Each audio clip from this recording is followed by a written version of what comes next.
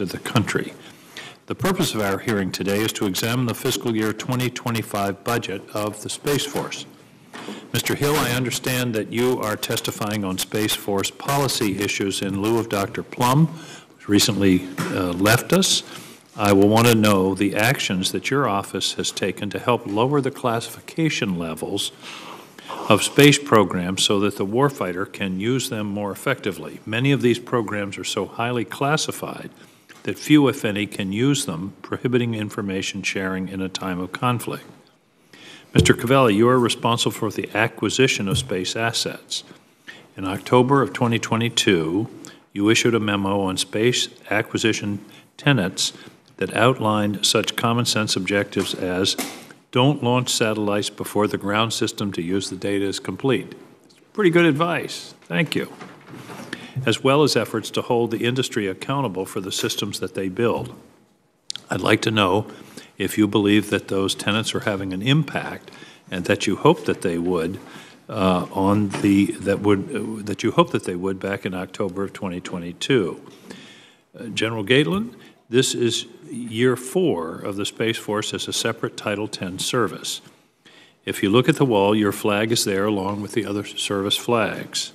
Now that you're a Title X service, I hope that you can share with us how you are training to defend our assets in space as well as to help the warfighter on the ground achieve their objectives if called upon. For fiscal year 2025, the Space Force is requesting $29.4 billion, which is a $600 million decrease from the fiscal year 2024 request of $30 billion.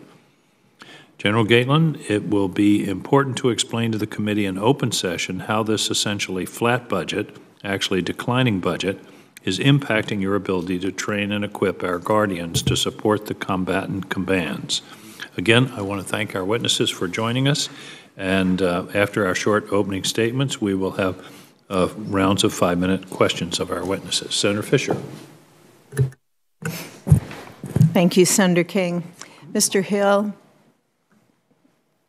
Are you correcting us? Yes, he was correcting my pronunciation. Guetlein. Sorry about that. Thanks, Senator. I'm sure I'm not the first person to ever mispronounce your name. No, sir. I've grown up with that name and heard it every which way. Thank you, sir.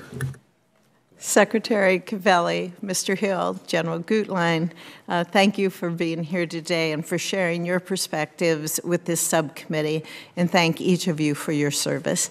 As this subcommittee knows, our capabilities in space provide our forces with unparalleled communications, targeting, and intelligence.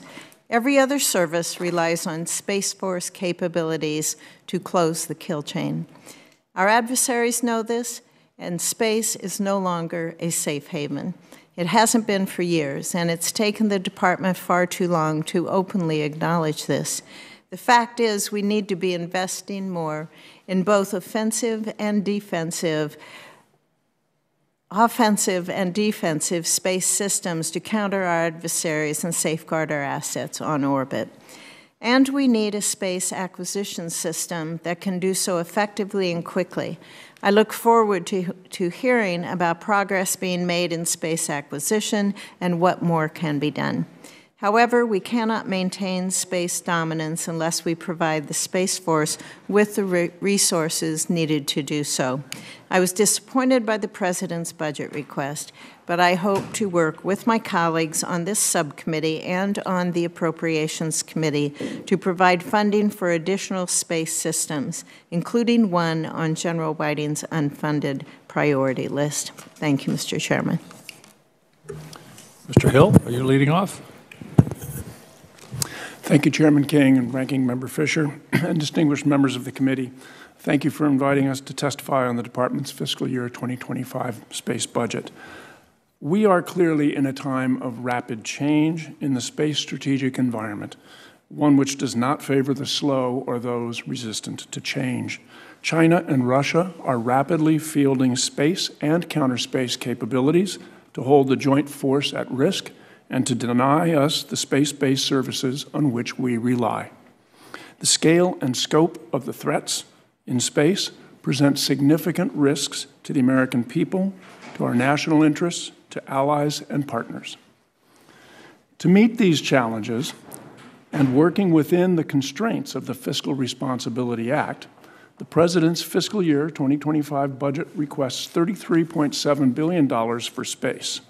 Some of the critical investments include $2.4 billion for national security space launch, $1.5 billion for more resilient positioning, navigation, and timing, $4.2 billion for more resilient and protected satellite communications and the Space Development Agency's proliferated low Earth orbit transport layer, $4.7 billion to develop new missile warning and missile tracking architectures, and $12.3 billion for a range of capabilities to increase the resiliency of our existing architectures and protect our interests in space during competition, crisis, and conflict.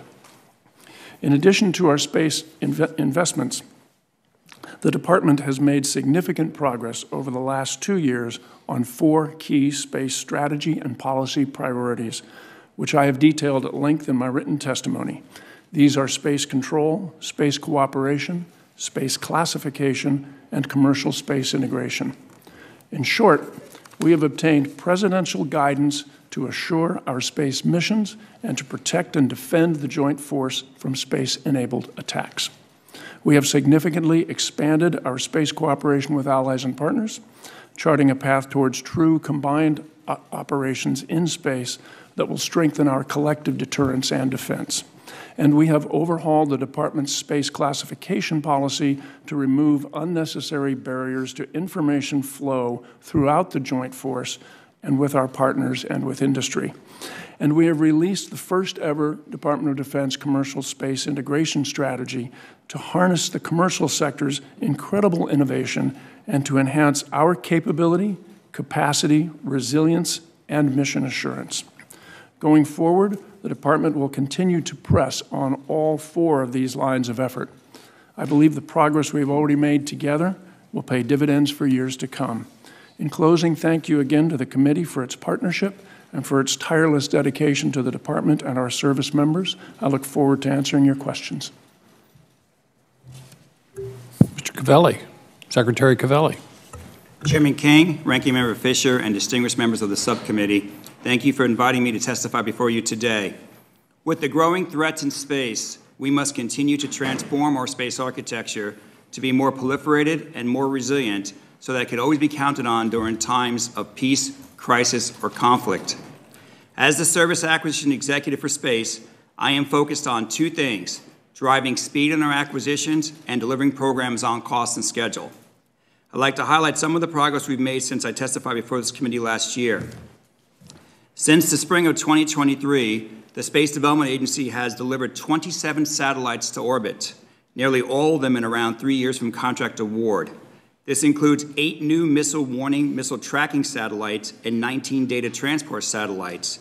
With these systems, we've been able to demonstrate the first ever Link 16 network connection from space, a capability that will allow warfighters to send beyond line-of-sight messages.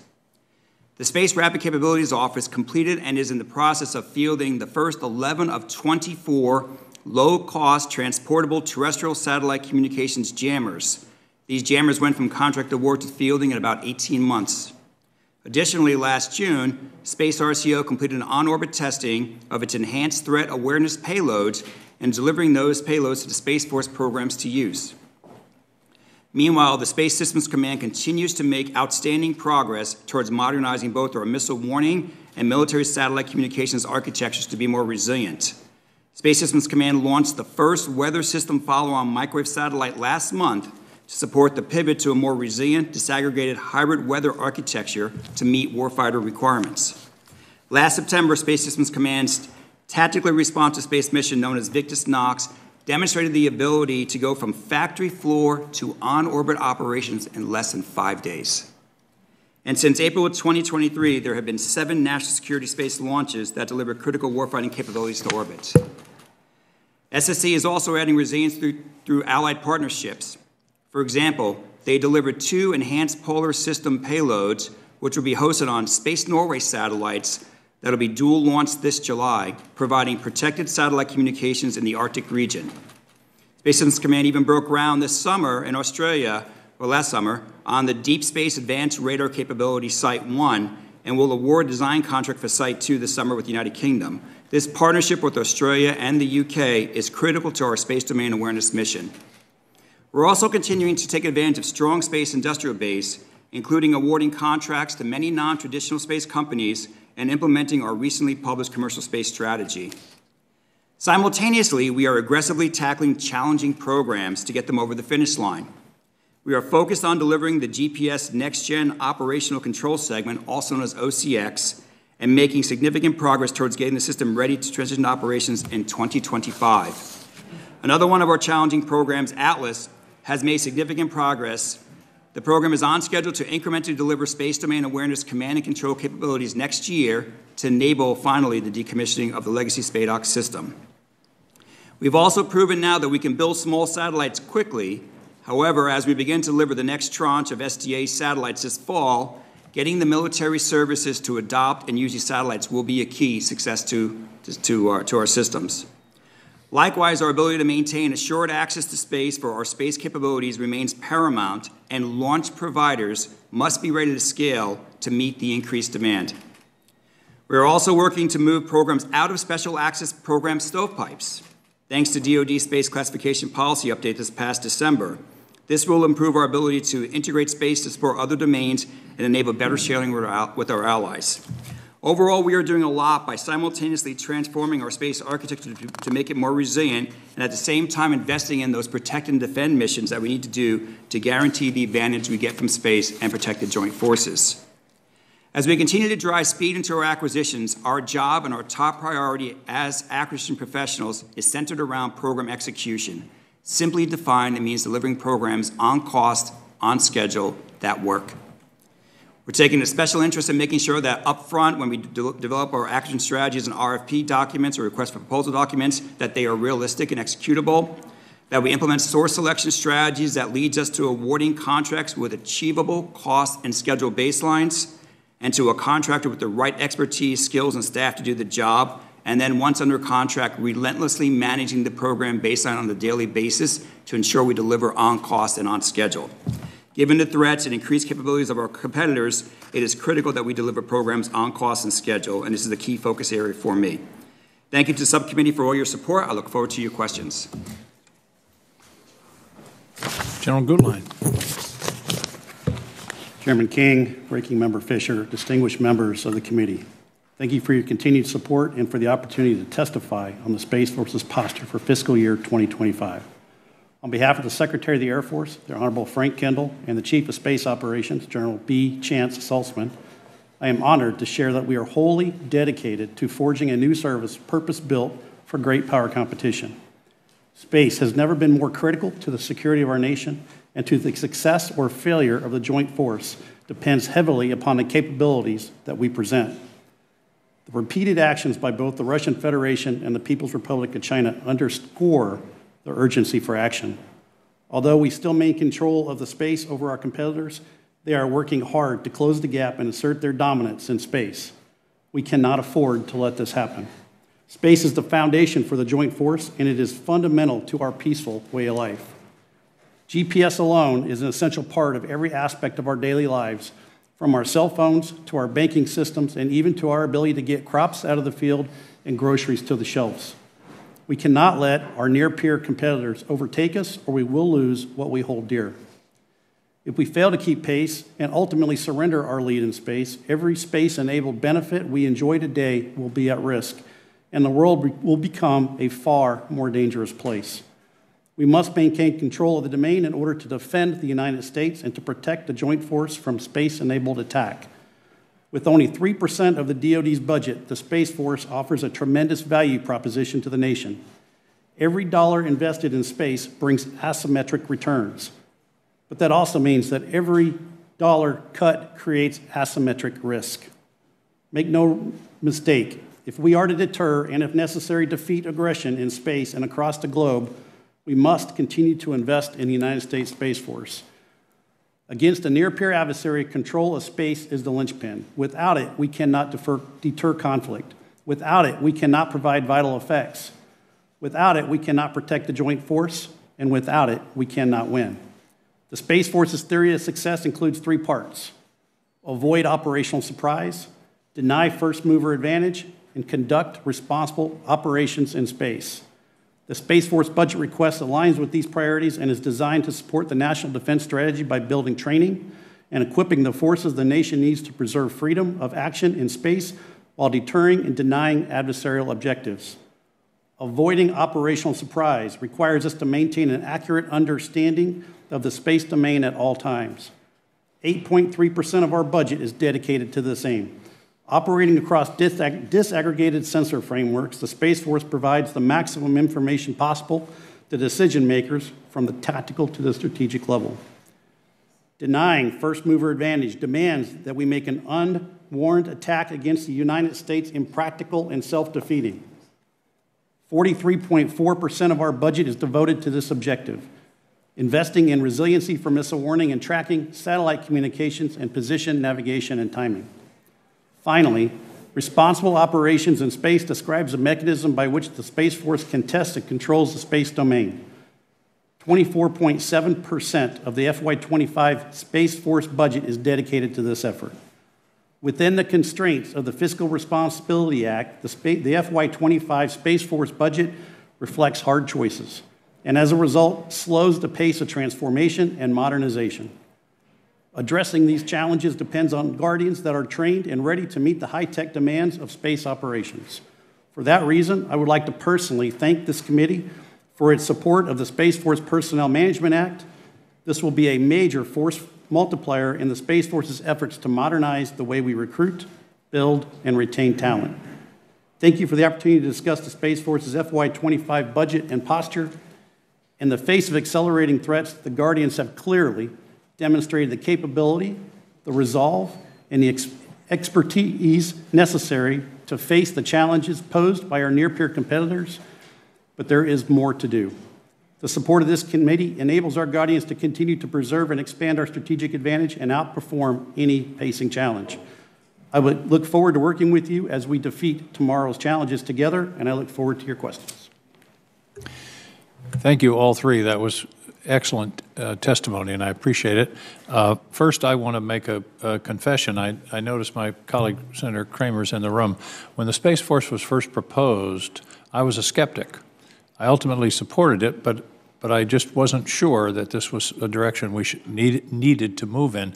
I am now a convert. I think the Space Force is absolutely in the right place at the right time, taking the right actions, and I'm glad that we have an organization that's dedicated strictly to that mission. So maybe, I don't know how often you hear senators admit mistakes, but I wanted to get that on the record. The other thing I had to note somewhat humorously, several years ago I visited Pine Gap in Australia with members of the Intelligence Committee, which of course is one of the world's major ground stations for space assets. And we were with the Intelligence Committee. I was sure that this was highly classified, came home, didn't talk about it to anyone. They didn't even tell them where I went until I noticed there was a Netflix series called Pine Gap, which was set at Pine Gap. So I guess it wasn't all that classified. Mr. Hill, classification. Are you making any progress on the declassification? Having information that can't be used by the people that need it is not very useful information. Talk to me about where you are in the declassification process. Thank you, Chairman King. Yes, we're making progress.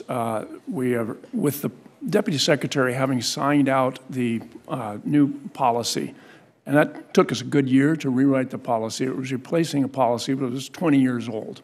A policy was clearly out of date.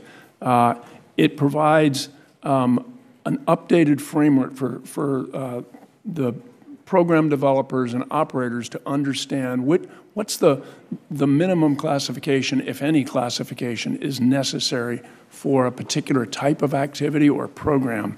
We then turn that over to the services, and Secretary Calvelli has taken it very actively to then rewrite the service the classification guides that they own for the particular systems that they develop. One important thing to understand: human nature is to overclassify. Yeah. Is there some systematic way to say Does this really need to be classified at this level? Is there a mechanism? Yeah, that policy very clearly provides that, and the direction that the Space Force and Secretary Calvelli have taken to heart is to move as fast as they can to update to that policy, which I expect will result in many things being removed from special access programs. That will enable better planning and integration across the joint force, as well as, and so if what I could offer is maybe Secretary Calvelli could talk specifically. Secretary Calvelli, your views? So there was a 2004 policy that drove most space activities into the SAP world. I mean, it was actually a written policy. Thanks to John and before him, John Plum, they actually got that policy updated for the first time in 20 years this past December. So now that frees us the ability to actually take programs out of special access channels. Because special access channels, all they do is call stovepipes. And so now we are actively have a team in place that has put together a plan and strategy. Instead of doing it program by program, we're doing it all at once. So we're doing one entire strategy up front. We'll have it in place this fall to actually remove the vast majority of all of our space programs and reclassify them into TS, top secret, and secret. They won't become unclassified, but they'll become secret and TS, which will allow a lot more sharing, as well as the ability to have to get rid of all those stovepipes. Thank you. I appreciate that and hope that project will continue. A big question, not much time left. Commercial integration. One of the, all of you talked about resiliency. One of the keys to resiliency is proliferation. Lots of smaller satellites, fewer single targets. What have we learned from Ukraine about the use of commercial satellites, particularly Starlink? Has the theory of proliferation worked? I think we're seeing that the innovation that came out of the commercial sector, which we're also adopting in many of the DoD architectures, that proliferation is absolutely one of the key elements of a resiliency strategy that supports mission assurance. Ukraine is proof of that. Thank you. Thank you all very much, Senator Fisher. Thank you, Mr. Chairman. I'd like to follow up on the commercial side a little bit and how that ties in. First of all, thank you to the department for issuing some good strategy in driving that forward with some goals and requirements and focus. Mr. Calvelli and General Guetlein especially, I believe you've both need to be thanked for this. We continue to need to harness that. Mr. Secretary, one of those hard problems is achieving space domain awareness in finding and characterizing our adversaries' activities in space. Can you speak to commercial capabilities that exist today in this area, both in tracking algorithms and in capturing commercial imagery of objects in space, as well as any work you're doing in the private sector with this mission? Yeah, so there's a space domain awareness, as you know, is probably a key to any kind of activity we would ever encounter in space, understanding what's in the domain and keeping track of it. And I know it's high on our list, high on General Whiting's list as well.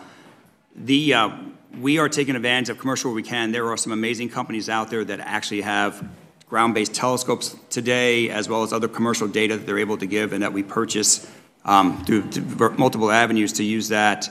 We're also updating several of our radar sites, actually building new radar sites. A program called the Deep Advanced Space Radar, or DARC, is actually a new set of radars that we're putting in 3 locations: Australia in the Outback, Texas, and then United Kingdom. And that's going to give us space domain awareness capabilities to track really small objects in geosynchronous orbit. We're also upgrading some of our internal Space Force antennas that we have, or telescopes, to do space-based tracking. But a combination of upgrades that we're making on our systems, as well as continuing purchasing of commercial, and as more and more commercial companies start to take on space domain awareness mission, taking advantage of that, I think over time we'll grow the capabilities that we need for space domain awareness. Do you need any more authorities or for funding to make sure that this is going to happen? Or are we on the right track now, do you think? Yeah, well, I'll never say no to funding, but I think we're making progress against our plan right now. I mean, we could always accelerate things with additional dollars. What about authorities? For buying space domain awareness data, I don't see any showstoppers with authorities. I don't know if General Guetlein, you have any. Ma'am, we are not challenged by authorities. We're challenged by resources. We have the Joint Commercial Office today that is a partnership with industry and 15 of our allied partners. We have locations in Shreveport here in the United States. We have locations in Australia and locations in Europe where we are buying space domain awareness data from all the providers and then sharing it openly between all members. That did not require any additional authorities, but we are spending on orders of about $25 million a year to buy that data and distribute that data. That brings me to my second point about the budget request. We've seen throughout the first 4 years a lot of ramping up for Space Force. The budget increased, and that's not the case this year. General, we're looking at flat budget growth, which really amounts to a cut with when we consider inflation into this, and it does limit Space Force's ability to meet the current threats that we face. You alluded to that. Would you like to expound on that a little bit more? Yes, ma'am. I would put it in the context of two things. One, right now, there is a capability gap between us and our near-peer competitors. That capability gap is rapidly narrowing. Given the resources we have today, we had to make some very tough decisions between balancing today's readiness and investing in tomorrow. And then balancing also within the Fiscal Responsibilities Act. That really constrained what we were able to invest in the future. If we are able to either maintain that capability gap that we currently enjoy today or to widen that capability gap, we're going to have to expand the amount of resources that we're spending in space. How can we make that point clear? Senator King and I speak often about looking at classification of information that's out there so that, first of all, many of our colleagues, I think, would pay more attention to that if their constituents or the media is paying attention to what would be declassified and the information put out. So how do we get it to the public? Ma'am, we have got to talk about it. If you look at the Space Force that stood up in 2019, prior to 2019, we didn't talk about this. It was too highly classified. We didn't share data with our allies, et cetera. Since 2019, we have changed that dialogue. We have a long way to catch up, though, in this information environment of educating both the public as well as our members on the Hill of what the challenges in space are. But more importantly, the dependencies that we have as a nation, as a free society on space, outside of the military on a day-to-day basis are immense. And we've got to get that message across. Thank you. Thank you, Mr. Chair.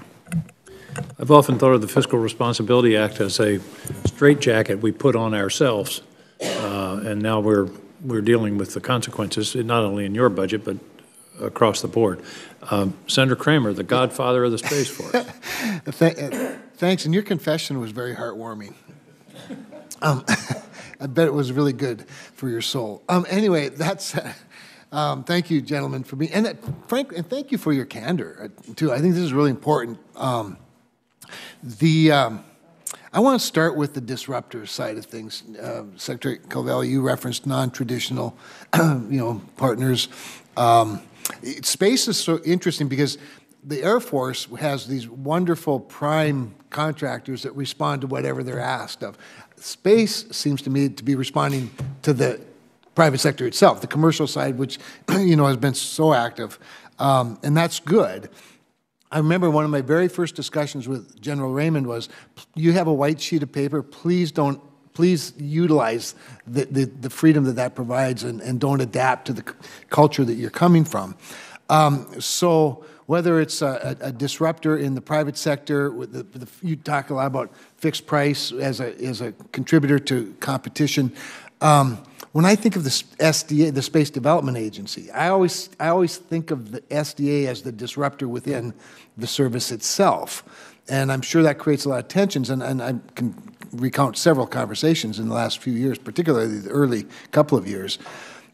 So with the spiral development concept that you all use and the SDA uses, help me understand the role of SDA as the acquisition, sort of part of the shop, and then their role in providing, whether it's maintenance or management, participating, or are they just sort of you just go to them and say, we need 100 more of these things, buy them. And I say that, I ask that question honestly with some concern that SDA could end up getting a little bit handcuffed and not be the disruptor we need them to be within the larger Space Force. If that makes sense, and you could elaborate and correct me where I'm wrong. No, I think you're right. Thank you. So SDA has been doing a magnificent job in terms of getting capabilities to orbit. So their first spiral of what they call Tranche 0 got 27 satellites on orbit, eight missile warning, missile tracking satellites, and 19 transport satellites. And we're demonstrating those capabilities now. Tranche 1 will start launching again this December will be the first set of launches for there. Again, more transport satellites, and then next spring, more tracking satellites. So from where they fit in, all things proliferated at low Earth orbit that relate to missile warning, missile tracking, as well as data transport, SDA is our go-to. That is their strength. Their strength is small sats, proliferation, low Earth orbit, hundreds of miles above the Earth.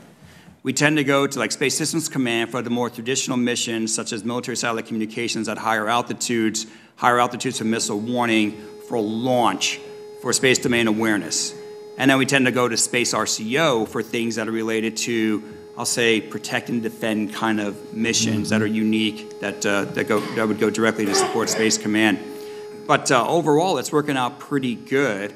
SDA is part of the Space Force. They're part of the family. They fit in. Even though they're a little bit disruptive, they fit in pretty nicely, actually. I think they are showing the way to the other parts of the organization that by building smaller and by using fixed price, you actually can go faster. I'm really impressed with them bringing in new space companies like Sierra Space and Rocket Lab and York Systems, and using commercial bus lines like we see like at Airbus and at Terran Orbital. And I think those are all really healthy things for the country. So, under my watch, I expect to continue to see SDA can keep doing their great work. And I think the biggest thing we'll see down the road is we need to make sure as we launch Tranche 1, which is operational systems next year, Yes. that people use it. Yeah. Right? It doesn't matter how fast we build them if no one uses them. And we need to get the services to ramp on and adopt it.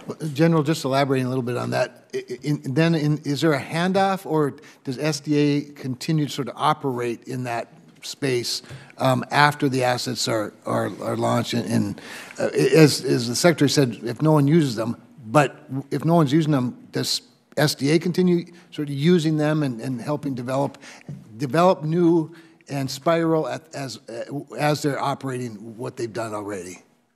Yes, Senator. So as Secretary Calvelli said, we have integrated Space Development Agency fully into the United States Space Force. I understand that. So they are a part of the team. Their capabilities are being detailed planned into our war games, our exercises going forward, and into our war plans. So we are already counting on that capability and starting to test it. As like Secretary Calvelli said, we've already proved Link 16 from space. We are now taking that capability and playing it into the exercises to see how it plays, understanding how it's going to support in a contested environment, and how do we continue to take advantage of it. Thank you. And if there's another round, I may get into some of the budget stuff. Thank you, Mr. Senator Tuberville.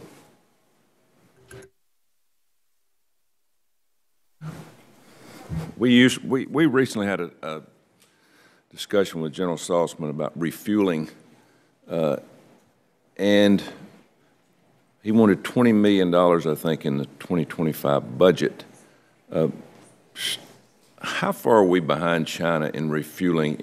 This $20 million was only for a study. Can you explain that? I mean, $20 million for a study, other than $20 million more for learning how to refuel and why we need to refuel and how far behind we are.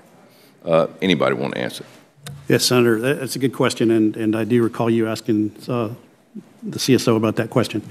Right now, we are doing the exploration of refueling in space to understand what does it actually contribute to the fight.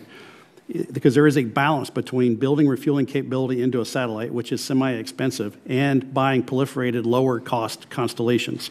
So we're going to need a combination of both. We're not sure what orbits are going to be which. We're not sure how we're going to do refueling as a service yet. So the $20 million is to actually study those effects. Anybody else want to? And some of that fund actually goes to some demonstrations as well. We're not on space, but on the ground side, actually looking at what it takes to go build the refueling unit and some demonstrations that we're doing on the ground side in terms of just the concept of, well, it's the two space vehicles docking and being able to actually put a refueling module in and how that refueling works. So some of that money is going to study work to see where the bigger picture is. And some of that money is also going to actually design work and demonstration work. Going back to commercial capabilities, are we leveraging those the right way, General? Yes, Senator, we are. Secretary Hill just talked about publishing of the DoD's commercial space strategy. On the heels of that, we published the Space Force Commercial Space Strategy, which is all about how do I take advantage of space to start filling in resiliency, capacity, and redundancy into our capabilities. What we do know today is I cannot build all the kit that I'm going to need. We're going to have to rely on partnerships with allies, and partnerships with our industrial partners. If you go back to the history of the United States, we've always relied on our industrial base during times of crisis or conflict, and this is going to be no different. So we are currently designing in how to take maximum advantage of those capabilities and innovation that's coming out of commercial to build out what we call hybrid architectures, which are a combination of DoD, civil, allied, and commercial platforms all together to get us to that capacity and that resiliency that we need in the future. There's not a week goes by that I don't have somebody coming from Huntsville that's building new satellites. I mean, it seems like it's a growing trend, and whether it's building or refueling or using nuclear energy in satellites or offensive or defensive satellites. Do y'all see the same thing? I mean, are y'all overwhelmed with people that are getting in the satellite business, Secretary? It's amazing. I mean, we're very fortunate, knock on wood, and I hope it keeps this way, that the space economy is starting to boom, and we're seeing amazing entrepreneurship from across the United States, and companies come in. A week doesn't go by that a new company doesn't come in and tell me about some great concept that they're pursuing and doing. And what's really wonderful is that they're also getting great investment dollars as well to be able to start themselves off. So we're excited about the new space economy that's booming. Seems like they got a lot of money they want to invest, which is fine with us, right? Yeah, absolutely. It helps us all. General, what about retention, recruiting and retention in the Space Force? Could you talk a little bit about that? Thank you, Senator. We have the highest recruiting and retention in the United States Space Force today. We have continuously exceeded our recruiting goals by several hundred. We have more people beating on our door to come into the Space Force than we can possibly take efficiently today. So that's a great problem. From the retention side of the equation, we're also doing great. We're in the high 90s on both enlisted and on civilians, and we're able to retain that technical talent that we need for a complicated domain. Seems like that would be one of your most important things, is retention, experience. A lot of money out there in the private sector, as we just talked about, building satellites. So you don't see any problem in retention? We haven't had that problem? No, sir, we have not had that retention today in the United States Space Force. We are constantly watching for it. We are constantly trying to make sure that we're giving our Guardians an experience and that we're giving them the tools that they need to be successful. But like I said, right now we're in the high 90s for both our enlisted and our officers for retention. Thank you. Thank you, Mr. Chairman. Senator Rounds. Thank you, Mr. Chairman. First, let me just say thanks to all of you for your service to our country, and we appreciate the opportunity to have this open briefing.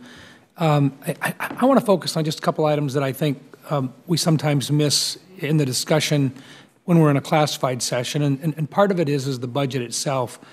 On May 1st of this year, in front of the SASC hearing on the Space Force posture, it was reported that we've got basically a decrease in the Space Force budget for 25 from 24. The request in the FY25 is $29.4 billion, which is a decrease of $600 million from FY24. $18.7 billion for research, development, and testing. The FY24 request was $19.2 billion. The enacted was $18.6. That's almost $600 million less. We're talking an additional $650 million less with regard to procurement. And we're talking $122 million less with regard to operations and maintenance. And we're looking at about $9 million less, almost $10 million less with regard to military personnel. Look, that does not bode well for the fact that out of the 5 domains we've got, air, land, sea, space, and cyberspace, to walk in and suggest that while China and Russia are both expanding their operations in space, it would appear from the budget numbers themselves that we're suggesting a decrease in our operational capacity. Mr. Hill, your thoughts? Senator Rounds, that hits the nail on the head of a problem we face this year. We've all mentioned it. I mentioned it. I think Chairman or the ranking member mentioned the constraints of the Fiscal Responsibility Act. 1, that was one of the factors we had to deal with this year. 2 is something that General Guetlein spoke to, the different nature of the Space Force budget.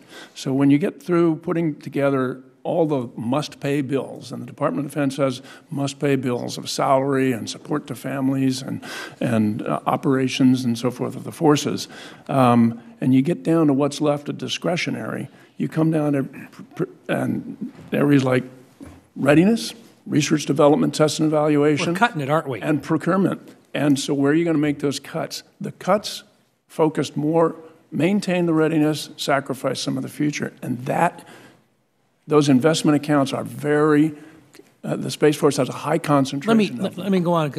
General Guetlein, I think you wear the uniform, and it's always your professional opinion that we're looking for, and that is how much do you need in order to do your job?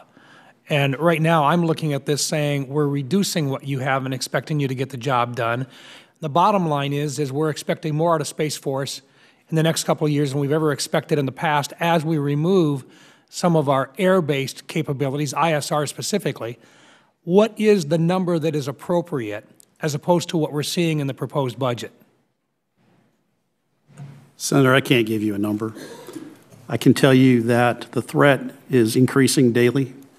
They are intent on not only denying our ability to use space, they are actually proving extremely capable at denying our ability to use space. And they are trying to narrow that gap of capability down to 0 or even negative. And we've got to increase that gap. General, if we were in a classified session and we asked you which programs, which products, which plans you proposed were denied in this budget, would you be able to give us a straight answer at that time? Yes, sir. Thank you. Look, let me go on just a little bit. Right now, we've got guys in the Gulf sitting on destroyers and other equipment that we've got that are in harm's way. Part of what we expect is to be able to provide them with accurate information, intel, ISR, to be able to identify the guys that are shooting at them, the Houthis. Today, in the Gulf, we have reduced numbers of those types of assets available, and yet we've got guys still sitting there. Now, they're knocking off the actual weapons that are being shot at them, but I think it's about time that we start using the assets that we've got to find the guys that are making the decisions on when to shoot them and take them out before they're attacking our people. The ISR that we've got right now is air-based and space-based. Are we in a position to provide the type of ISR necessary today in space to actually provide these folks with real-time information about who the bad guys are and where they're at and how we get at them? Yes, Senator. We can provide that information from space, and we do it every single day. But as this threat continues to mature, we're going to need additional ISR capabilities both in air as well as in space. Thank you. I think that's a very straightforward answer. We need both, don't we? Correct. In air-based and space-based. Yes, sir. And right now we're short on both. And the closer in, though, we get to the actual threat itself, we need to start going more towards space to become resilient and to get around the anti-access area denial capabilities of our adversaries. But the standoff capability very much needs to be airborne, and into other types of conflict, it also needs to be airborne. Thank you. Thank you, Mr. Chairman. Senator Warren. Thank you, Mr. Chairman.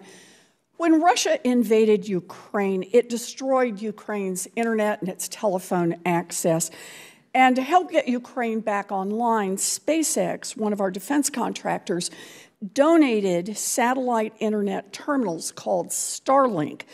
And this allowed Ukrainian soldiers to run apps to target Russian forces. and to be able to communicate with loved ones back home. Earlier this month, I wrote to DoD about Russia's use of Starlink terminals. Reports indicate that Russia has been able to buy Starlink terminals on the black market and that SpaceX has not cut off their access, and that provides a major advantage to Russia on the battlefield. Now, SpaceX is owned by Elon Musk, who has advocated for, quote, a peace plan, close quote, that reports suggest may have been developed after speaking with Vladimir Putin. Congress has a constitutional responsibility to make sure that taxpayer money does not go to companies that undermine U.S. national security goals. So I think it's critical that we get to the bottom of this. Mr. Hill, you oversee our space and missile defense, and you've been working with SpaceX to counter illicit use of Starlink terminals. Let me start by asking, was SpaceX completely cooperative with DoD in its efforts to address the use of Starlink terminals by Russian forces? Senator, not only has SpaceX been very cooperative with the entire United States government and the government of Ukraine, they've been forward-leaning in identifying and bringing information to us. Good, good. I'm glad to hear it, because it's obviously critical that DoD contractors aren't undermining U.S. foreign policy. So Russia's outdated communications have been a major contributor to their failures in Ukraine. Starlink obviously would be enormously valuable to the Russians. It would provide Russia with secure communications that they sorely need, which would significantly erode Ukraine's advantage on the battlefield. And I understand this is an unclassified environment, so I don't want to go anywhere where we shouldn't. But I think there's a compelling public interest to conduct this oversight and to understand how DoD is plugging leaks here. So, Mr. Hill, in the broadest terms, can you describe how you worked with SpaceX to address this illicit use? So in broadest terms, recognizing that Russia has longstanding experience operating black markets and is now leveraging black markets of their own. We have one point the Commercial Integration Cell. This is a cell at Combined Space Operations Center where commercial companies and the U.S. government can work together and can share information, including company proprietary information and classified information. That's one point where we can learn what's going on. They can share with us what they're seeing. We can share what they're seeing. Broader across the government, we can then develop strategies. Is it better to identify all the terminals that should be left on, or should we identify terminals that should be turned off? Different types of approach to lists. We've done that with them. Okay, so let me ask this maybe a little more pointedly. Do you have confidence that moving forward, DoD can identify illicit Russian use of Starlink services and completely shut them off? I think this will be a continuous problem. I take that as a no. I think we can continue to identify them and turn them off, but I think Russia will not stop it. Okay, so you think it's going to be an ongoing process. You know, war obviously is an unpredictable unfolding, but we shouldn't have to worry about whether or not U.S. contractors are supporting our adversaries or giving access to our adversaries. And my understanding is that Space Force is negotiating an extension of its Starlink contract with SpaceX. So, Mr. Hill, can you assure me that as you renegotiate this contract, that you will have provisions in place that will require SpaceX to do everything within its ability to prevent illicit use by Russia and other forces? Our contracts, in conjunction with the licenses that regulatory agencies provide, and that's DoD doesn't control those, together they ensure what you're looking for. And SpaceX complies with our contracts, and they comply with the licenses they have from regulatory agencies who can enforce those licenses and the various civil and criminal. Well, okay, I'm not quite, I just want to make sure I'm understanding, and I get it. We are in an unclassified setting here. The devil is always in the details. I taught contract law for many years.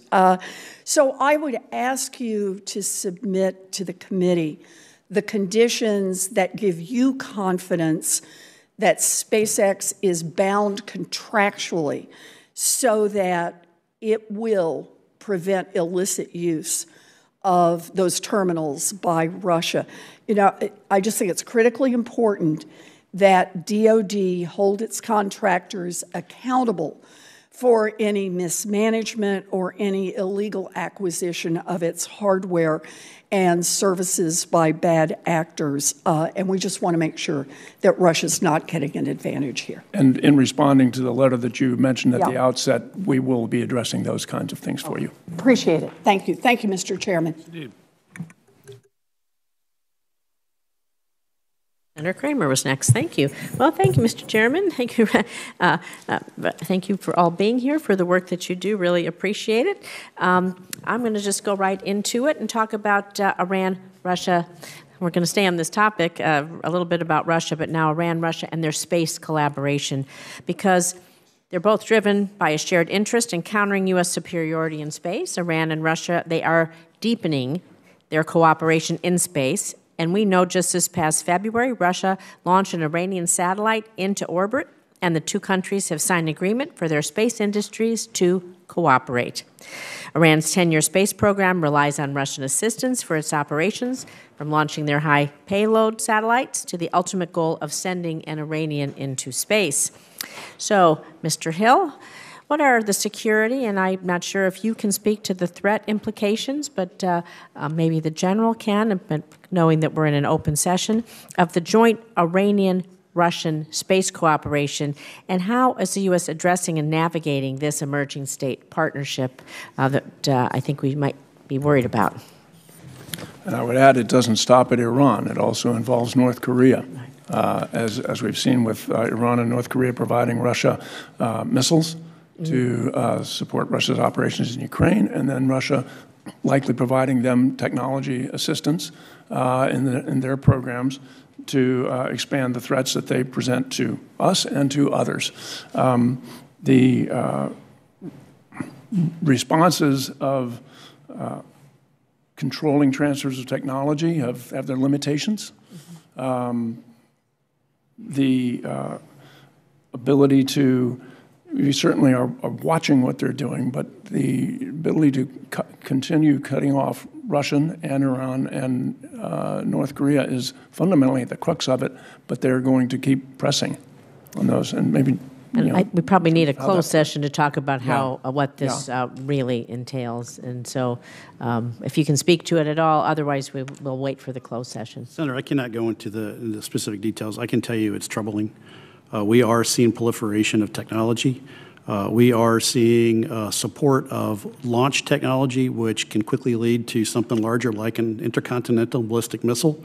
Russia is a nuclear-armed nation. We definitely don't want that technology to proliferate.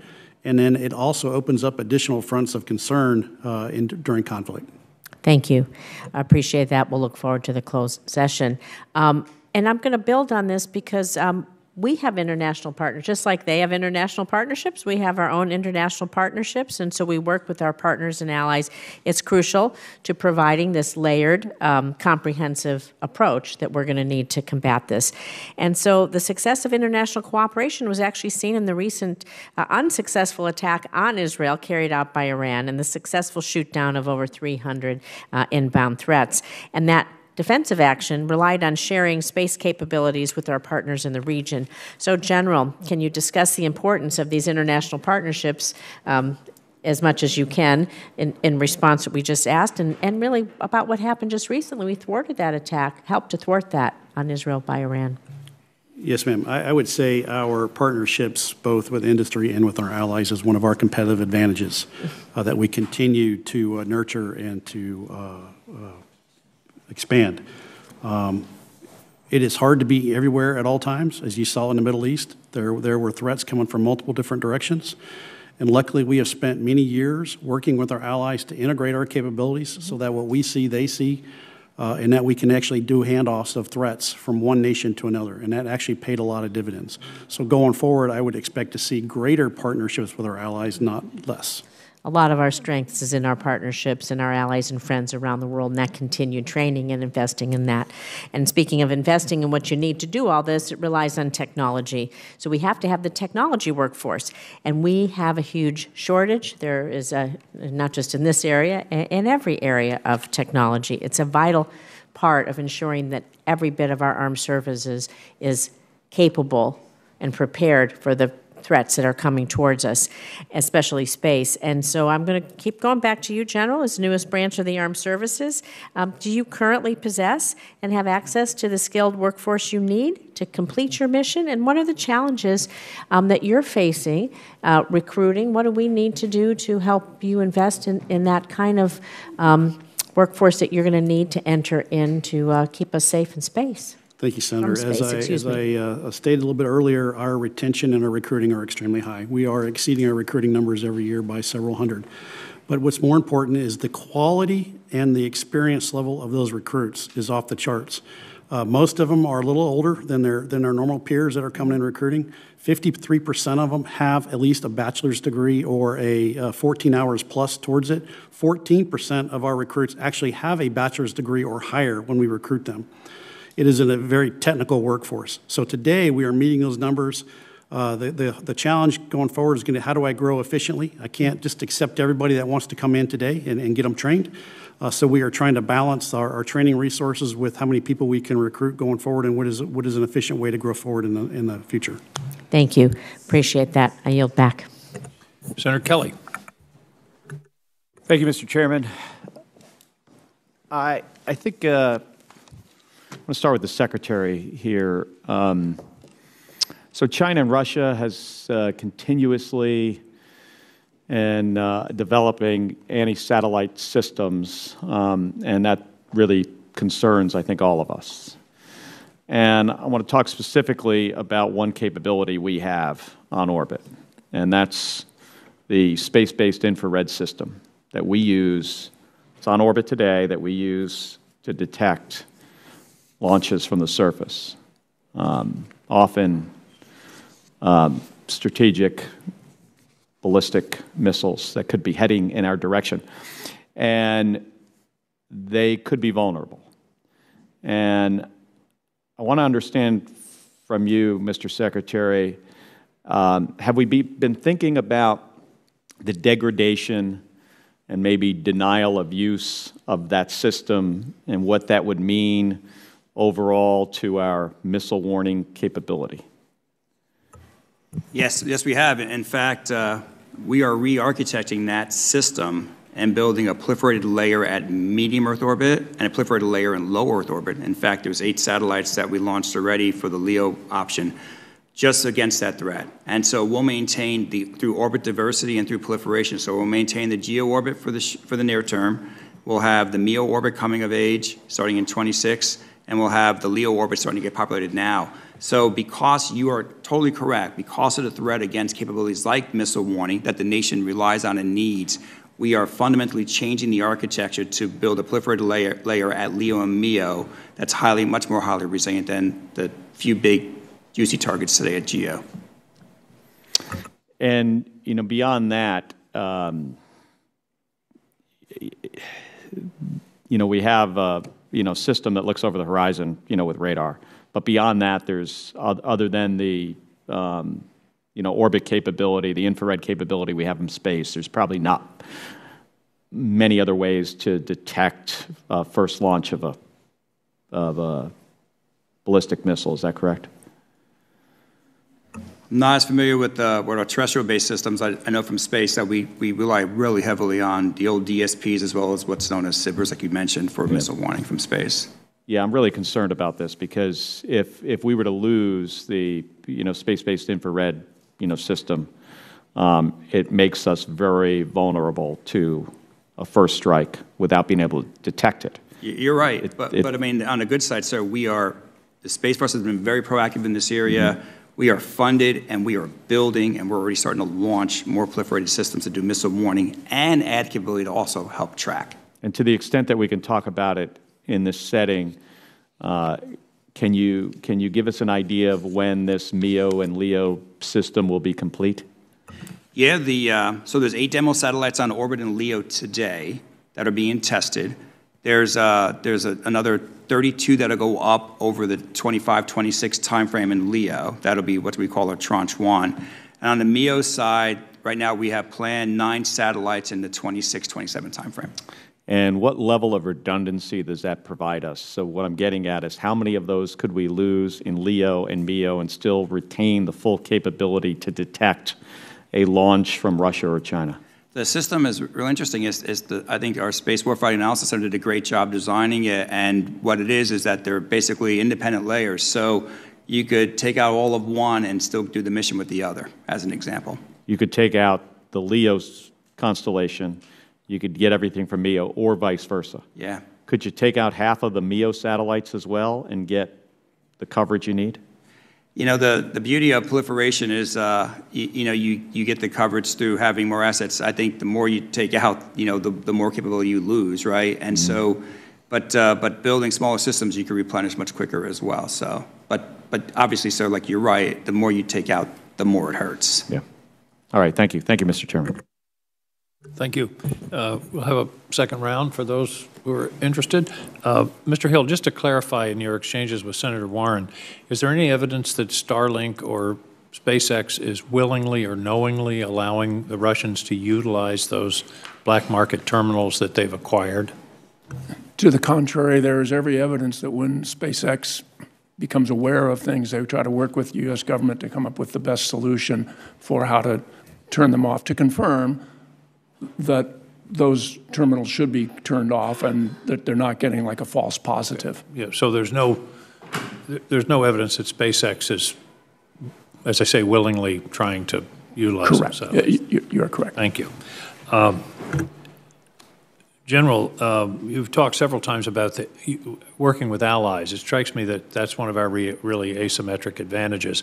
Are we working with allies also, and I suppose this could go to either of you, in terms of the development of these technologies? In other words, all wisdom on technology doesn't necessarily reside here, and we've got allies like Japan, the EU, Scandinavia that could be we could get more out of our dollars if we are working jointly with these close allies. Yes, Senator, we are. We are building collaborative projects, for example, SATCOM with Luxembourg, SATCOM with Norway, PNT with Japan. So we are broadening out those partnerships on a daily basis, building ground-based radars in Australia as well as in the UK, collaborating on launch with New Zealand. So we are across the board trying to embrace our allies.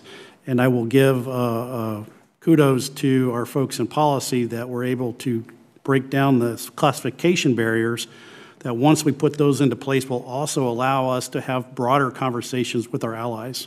Well, in my discussions with some of our allies, ITAR keeps coming up as a possible barrier. Is that, how are we dealing with that? So pass that to Secretary Calvelli. Passing to John Hill, that's a State Department issue. Okay. This is it. ITAR is always a concern allies will have if they are worried about having to incorporate U.S. technologies into systems they are developing. They worry that somehow our licensing system will prevent them doing what they want to do. I think with respect to the question, though, of just general collaboration between the Defense Department and allies as they grow their defense budgets to meet, for example, NATO targets. ITAR isn't really a factor in that situation. We can develop the collaborative program and then work with the allies. All of what we've been talking about today in terms of defense has largely been about resiliency, proliferation, many systems. The cornerstone of our defense strategy for 70 years, however, has been deterrence. That is, the adversary fears the consequences of an aggressive action against this country. Is deterrence part of our strategy in space, Mr. Secretary? I think absolutely yes, but I think one of the challenges is the classification levels, and so you well, can't it's not deter. deterrence if the adversary doesn't know about it. You are correct, and I'll defer to General Guetlein and the Space Force on deterrence. That's Dr. Strangelove 101. General? Senator, integrated deterrence is a foundation of our strategy. We do balance on a day-to-day basis what capabilities we decide to reveal and conceal to make sure that the adversary knows that we are intent on maintaining that capability gap and protecting and defending our capabilities on a day-to-day basis.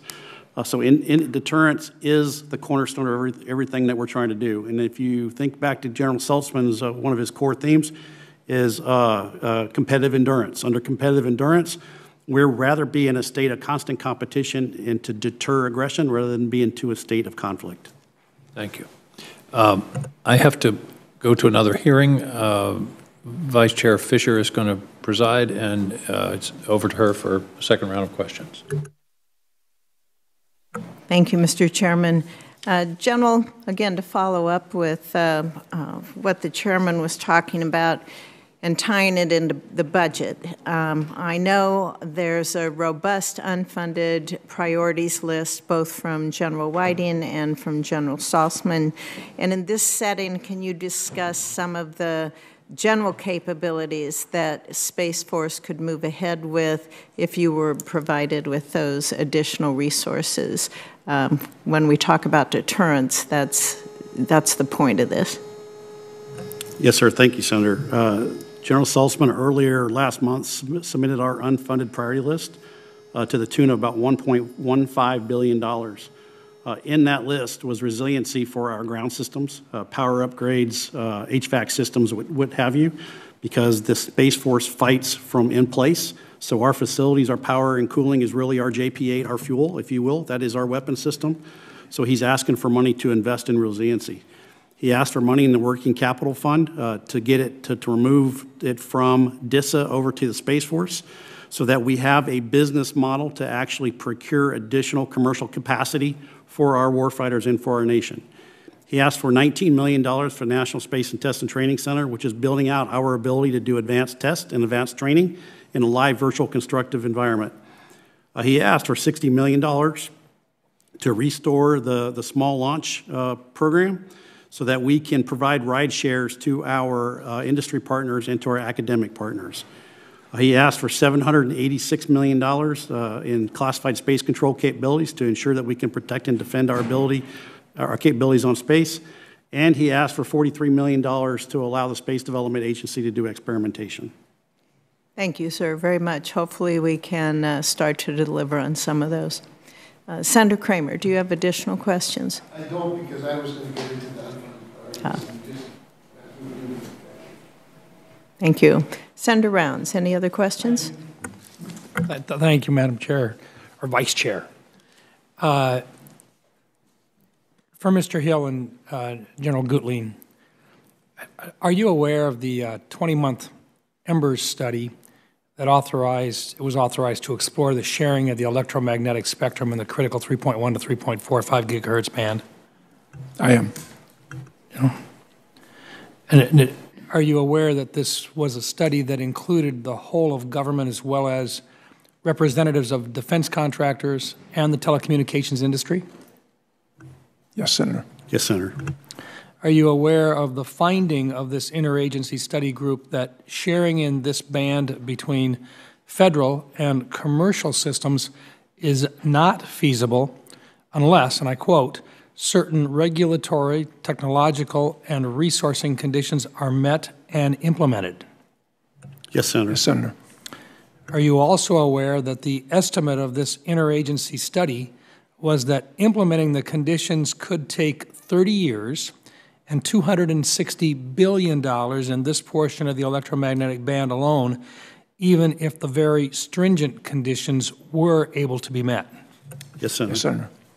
Are you also aware of the legislative proposals in the Commerce Committee calling for the use of the 7 to 8 gigahertz band of the spectrum, where the Space Force and other services maintain similarly critical systems for the defense of our country? Yes, Yes, Senator.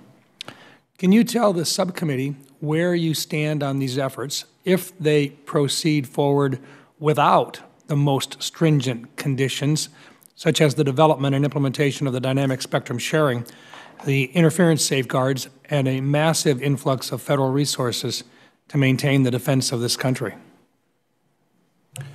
Senator, spectrum is vital to our way of life. It is actually a natural resource, just like water or air. And just like water or air, we need to protect that vital resource. We need to make sure it's not contested. We make sure it's not polluted, and we need to make sure it's not controlled. If you look at the 7 to 8 gigahertz spectrum band that you're talking about, that is where most of our NC3, so our nuclear command and control capabilities, lie. Those systems have been purposely designed for that spectrum, and if we were pushed outside of that spectrum, those systems that took us decades to develop and billions of dollars to develop would have to be reconstituted in some sort or fashion. If you look at just the wideband gap filler system, we have 10 of those on orbit today. They cost about $600 million a piece. Each one of those takes 4 years to develop. Just looking at just that one piece of the architecture for wideband gap filler, that's $6 billion and at least a decade to reconstitute. To assume that we could even find another spectrum that it could operate. You amplify that across all of our capabilities, and you start to see the large numbers that you just talked about in that study. So it would be detrimental to us to lose that spectrum. Mr. Hill, anything to add to that? That was excellent summary of how we use it. The national security community, Defense Department, intelligence community, when we have been allocated spectrum, we have invested heavily to utilize that spectrum. The nation has tremendous investments that are put at risk if we carelessly start reallocating spectrum. The national security community needs to be at the table whenever this conversation comes up. Would you suspect that our adversaries would love to see us try to disrupt our ability to use those specific bands? Absolutely. Our adversaries always like to see us disrupt ourselves. We have met the enemy, and sometimes the enemy is us. One other thought, I note also that in the 3.1 to 3.4 gigahertz area, the LRDR, or the long-range discriminating radar, actually sits in that band as well, doesn't it? It does, and that is our last line of defense to protect the homeland from a nuclear launch from North Korea. Thank you. Thank you, Madam Chair. Thank you, Senator Rounds, for opening up that line of discussion. I would just follow that up as a member of the Commerce Committee that there are some bills out there that look at spectrum auctions. There are deep concerns by many members, obviously on Armed Services Committee, but on Commerce Committee as well. And do you believe it would be wise, in fact, it would be vital for senators before moving on any kind of legislation to have auction in the bands that were discussed previously by Senator Rounds, that they would at least contact DOD for technical advice? Yes, Senator. Yes, the Defense Department needs to be part of the conversation.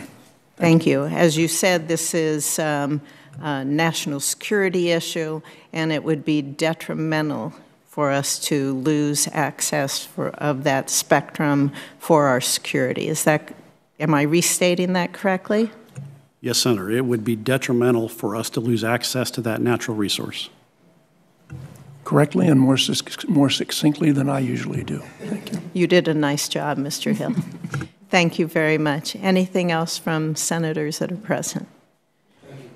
Thank you very much. And with that, I thank our panel for being here. Look forward to continuing our discussions, and this hearing is adjourned. Thank you.